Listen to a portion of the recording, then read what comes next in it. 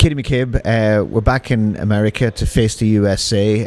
Do you have memories of the last game last May in San Jose? You came on as a sub against the States. Yeah, it was pretty surreal for me to come on against the world champs. It was a brilliant experience, sold out stadium and all, and I was lucky to get on for 20 minutes. This time last year you didn't have any caps. You were hoping to force yourself into the squad. You were at the winter training camp in La Manga. 2016 has gone very well for you on the international front.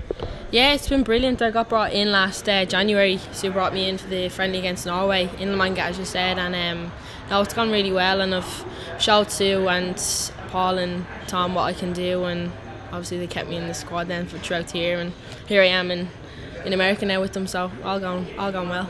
And when you look around the squad, there's a lot of familiar faces there, because quite a few players who were part of the under-19 squad in 2014 have graduated into the senior ranks for this game. Yeah, it's definitely great to have all the girls. We were very successful. We didn't think we'd even get out of the group back in 2014, so it's great to have some of the girls here experience this stuff with me, and then obviously Claire coming into the squad as well, so it's great to have them around. Looking ahead to 2017, what's your hopes and ambitions? You have a new club. You joined Arsenal just before Christmas. Yeah, dream move for me, jumping across the water, following the footsteps of Niamh Fatty, Emma Bourne, Yvonne Tracy, Ciara Grant. And on the international front, obviously the game against America on Saturday, and then getting back into the Euro 2017 campaign. Yeah, obviously we're disappointed with the result against Spain, but we're looking forward now to double header in April we have, and we've the Cyprus Cup beforehand, so we've a lot of prep going into those two games, so hopefully all goes well and we'll be looking for lots of points on the board.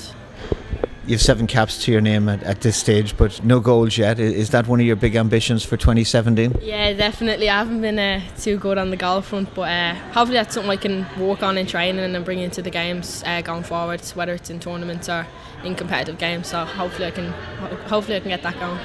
Maybe one on Saturday? I don't know, put one past Hope Solo, see about that, but I will give it a go, see what happens.